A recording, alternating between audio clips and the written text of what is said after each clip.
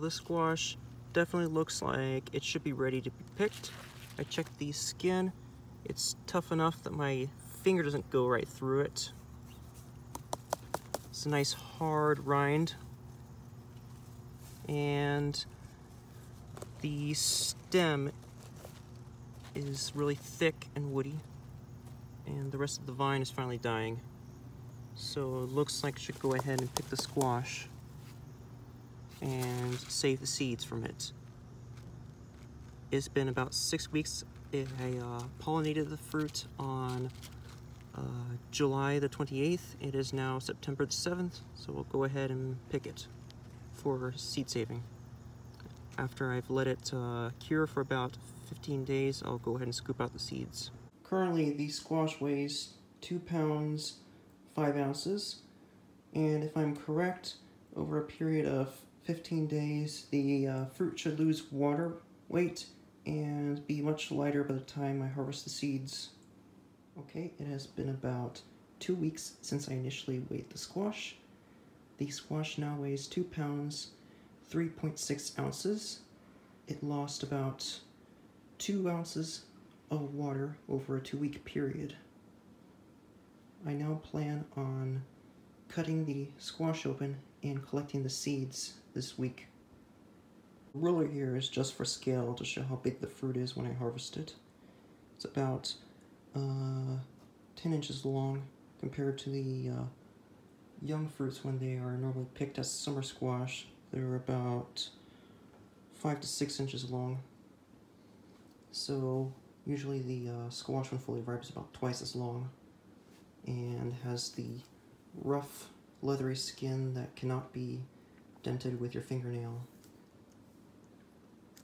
If I haven't mentioned earlier, the squash has to be picked well after this stage when it would normally be picked as summer squash. In this case, I picked it around 6 weeks after it was initially pollinated, rather than the 2-week period you would pick it if it were just a regular squash for eating as a summer squash. By this stage, it's very leathery and hard. I'm going to now wash it and cut it open. Okay, I'm going to use a carving knife to cut open the squash. The goal is to damage as few seeds as possible when harvesting seeds. I'm going to try and cut it lengthwise along the outside, just to avoid damaging seeds. Nevertheless, some seeds will be damaged inevitably in the process. And I'll show you once I cut it open because I cannot hold the camera and cut at the same time. Here is the overripe squash after prying it open carefully. Now I'm going to get a spoon and scoop the seeds out and the flesh, and then separate the seeds from the flesh.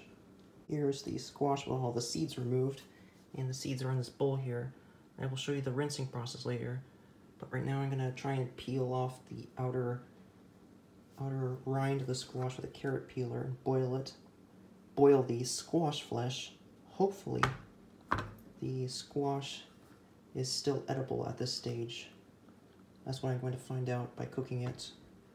If I'm lucky, the squash tastes good still in the fully ripe stage, like the seed stage, but not all summer squash can be eaten when fully ripe.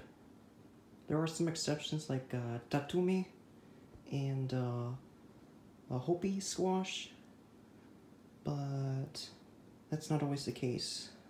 After I bake it, hopefully it tastes good. Put it in the oven, and we'll begin with the washing of the seeds. The good news is the squash doesn't smell like acorns and shoe leathers, and is not so stringy that it's hard to remove from my teeth. So thankfully this squash also tastes good in the fully ripe stage when the seeds are mature. So definitely, if you want to use this variety of squash, you can go ahead and use it as a spaghetti squash. Whenever I save squash seeds, I found out the best way to rinse off the pulp is just to pick out the seeds, put them on a plate, and then take the seeds again and rinse them out in a colander. It's kind of involved. Might take a while. Just get take more than an hour depending on how many seeds you have. When the seeds are fully ripe, they usually float to the top regardless whether or not they're viable. I'm going to go ahead and pick the seeds out and just put them in the colanders. After picking out all the squash flesh, after a bit of rinsing, the remaining small filaments of squash flesh fall through the holes of the colander. If not, I just have to pick the squash seeds out one by one. Show you what I'm doing. I got about 220 seeds from the squash, but the number of seeds per squash can vary wildly, from as little as 35 to as many as 300. Looks like I got a good yield for this squash. Now, after rinsing out the squash, squash seeds, they need to dry for about 3 to 5 days to up to 2 weeks, depending on how wet the seeds are, just so that the outer filament comes loose and that the seed coat can easily be cracked.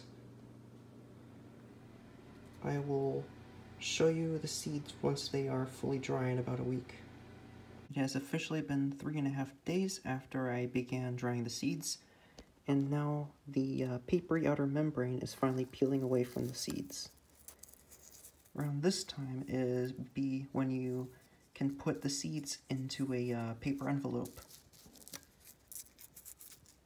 First off, remove the papery outer membrane.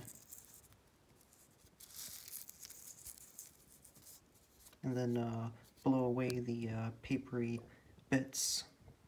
After drying your seeds and removing the membrane from them, pack them in porous seed envelopes for them to continue drying. The seeds are not finished drying, so it helps to keep them in a breathable container so that the rest of the moisture can get out of them.